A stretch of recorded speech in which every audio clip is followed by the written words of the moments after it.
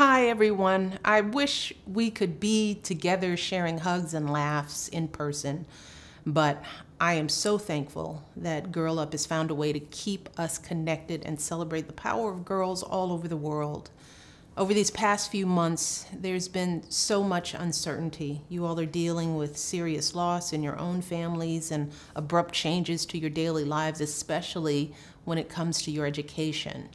But you all have shown incredible resilience in difficult circumstances before. Your determination over so many years has already helped countless girls create a brighter future for themselves and their families. And this pandemic has only shown that your efforts are even more important right now.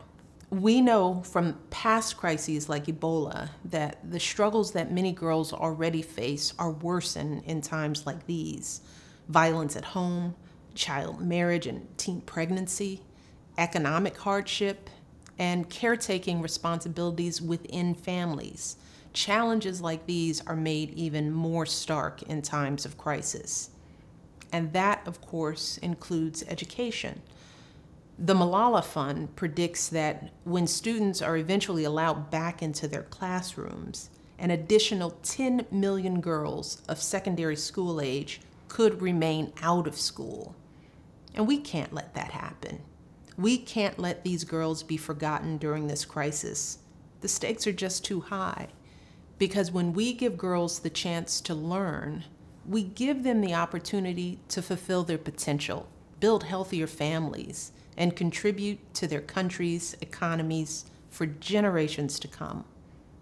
That's why we started the Girls' Opportunity Alliance at the Obama Foundation, because we believe that the millions of adolescent girls around the world who aren't in school today can make a profound difference for their families, their communities, and our entire world, but only if they have the opportunity and the education to get it done. I know that all of you believe that too. And that's why we are excited to work hand in hand with each and every one of you. And you can start by joining me in spreading the word about global girls' education with the hashtag Girls' Opportunity Alliance. I've already seen your ability to create change all over the world.